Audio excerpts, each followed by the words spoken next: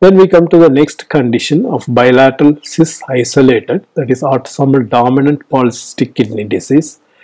Most common heritable cause of end-stage renal disease. Incidence is 1 in 400 to 1000.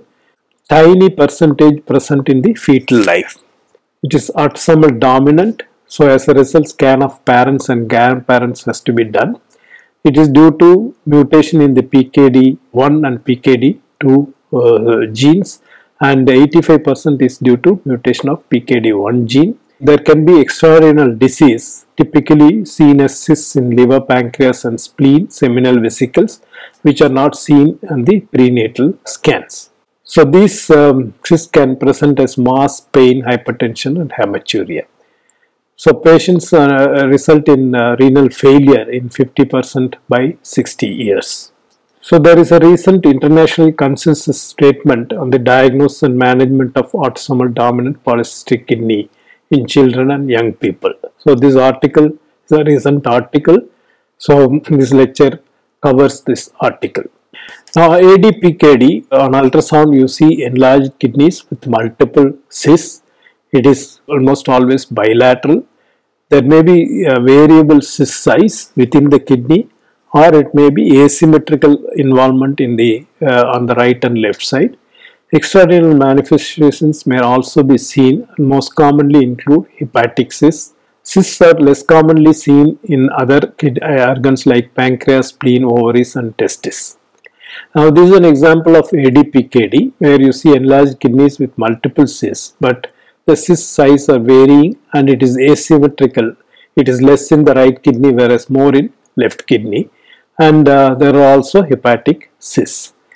Another example of ADPKD with bilateral cysts in the kidneys, and you see the extrarenal manifestation in the form of multiple hepatic cysts is seen in the liver. Now another example of ADPKD, the polycystic disease of the kidneys and as well as cysts in the liver as seen here, and also rarely there may be cysts in the other organs. Here this is a transverse scan of the pancreas showing a cyst in the body of the pancreas. Little rare. More common is in the liver. There can be some variations of ADPKD, like here it can involve an ectopic kidney. Now this is a coronal scan of the right side showing polycystic kidney of the right kidney. Coronal scan of the left flank shows that the left renal fossa is empty, and the search for an ectopic kidney shows sagittal scan of the bladder and polycystic kidney of the ectopic presacral kidney, and a little more cranial scan shows that the ectopic presacral kidney is replaced by multiple cysts typical of polycystic kidney disease, and there is also liver cysts. Now, in the autosomal dominant polycystic kidneys with a family history, that is in high risk patients because of history of the family history, there are P-Revin criteria for diagnosis.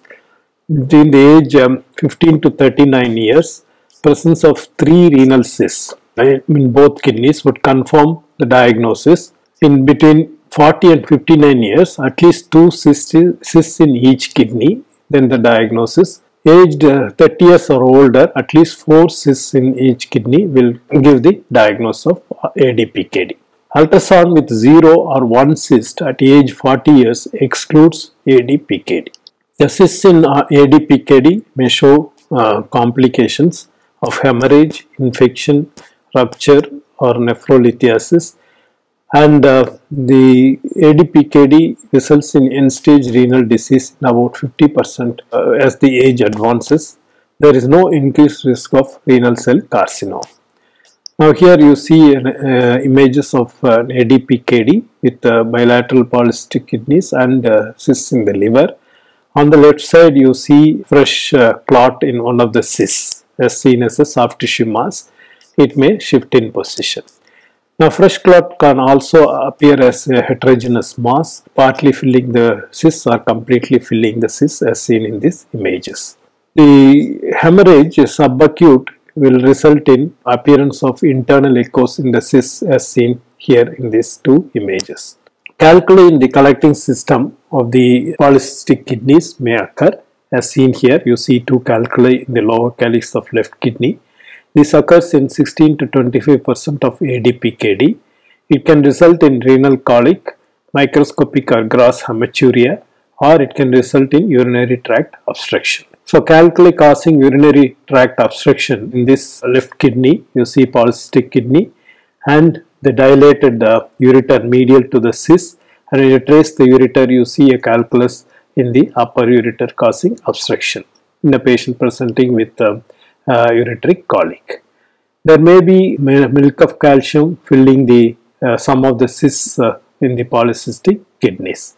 Very early onset ADPKD can manifest as hyperechoic kidneys prenatally or in the newborn, with ultrasound appearance mimicking that of ARPKD or glomerulocystic disease. That is, you see bilateral enlarged echogenic kidneys and with or without tiny cysts in the cortex.